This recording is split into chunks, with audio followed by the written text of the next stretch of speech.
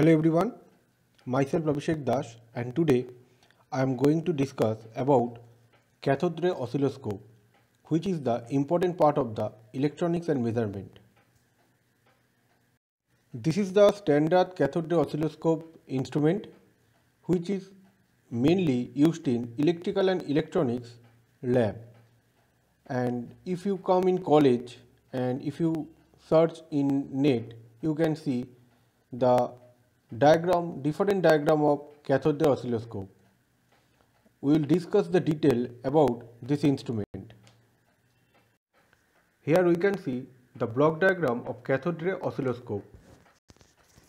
Cathode ray oscilloscope is also known as the CRO. It is the type of electrical or electronics instrument which is used for showing the measurement and analysis of waveform and other electronics and electrical phenomena. Cathode ray oscilloscope is mainly the time-based instrument. That is, in x-axis it consists the time. The system of electrodes is contained in an vacuum glass tube with viewing screen at one end. A beam of electron is generated by the cathode and directed to the screen, causing the phosphor coating on screen to glow where the electron strike.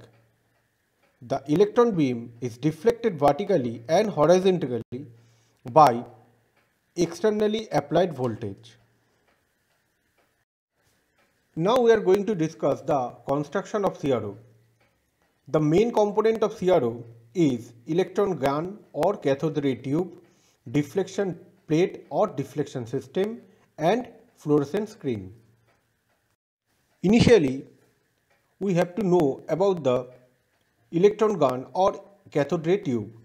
This part of the CRT emits electron, transforms them into the narrow beam, and focuses the beam on the fluorescent screen.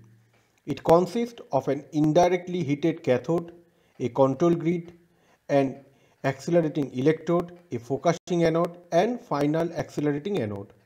These electrodes have a cylindrical shape and they are connected to the pins on the base. The name of electron gun originates the analogy between motion of an electron emitted the CRT gun structure and that a bullet fired from the gun.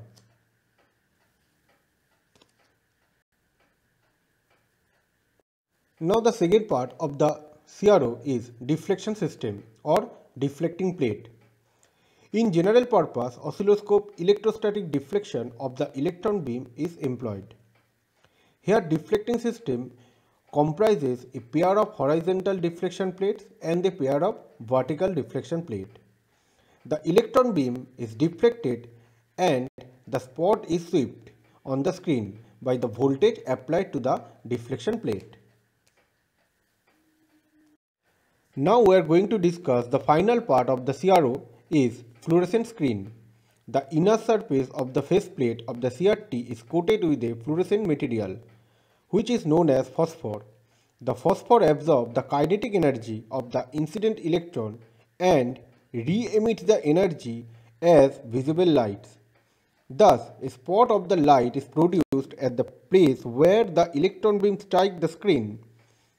The color of the light spot depends on the nature of the phosphor. A yellow-green light for which the sensitivity of the human eye is high is usually produced a general purpose oscilloscope. After construction, we need to know the application of CRO.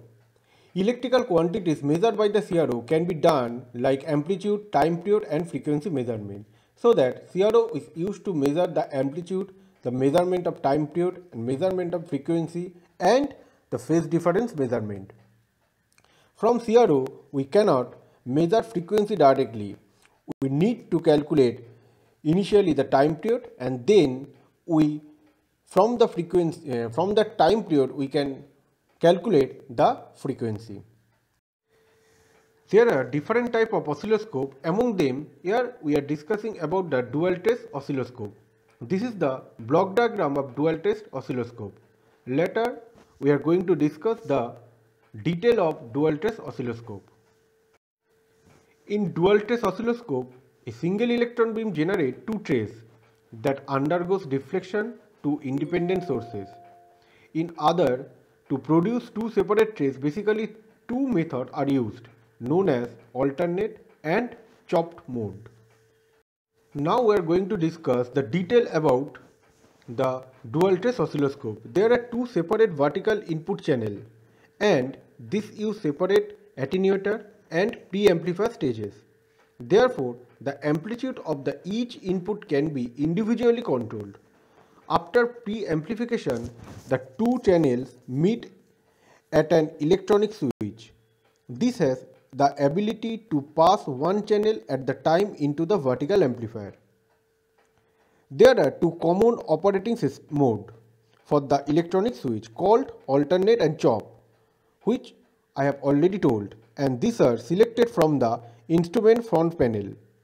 The time-based circuit is similar to the single input oscilloscope switch, allow the circuit to be triggered on the other of the channel of the waveform or on line frequency or in the external signal. Now we are going to discuss digital storage oscilloscope. This is the most important part of the oscilloscope sector because many institute and many sector use digital storage oscilloscope nowadays. And this is the block diagram of digital storage oscilloscope. Later we are going to discuss the detail about the digital storage oscilloscope. The digital storage oscilloscope or DSO is an instrument which gives the storage of a digital waveform or the digital copy of the waveform. It allows us to store the signal or the waveform in the digital format, and in the digital memory also it allows us to do the digital signal processing techniques over the signal. The maximum frequency measured on the digital storage oscilloscope depends upon the things they are, sampling rate of the scope and the nature of the converter. Now we are going to discuss the construction of the digital storage oscilloscope. A digital storage digitizes the input signal so that all subsequent signals are in digital form.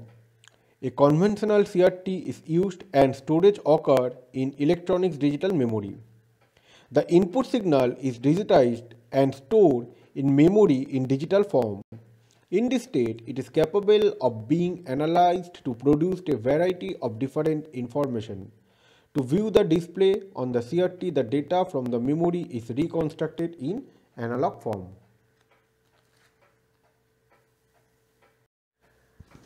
There are lots of other things in CRO because CRO is a vast chapter. So if you have any query and any doubt, free to contact in the given number. Thank you.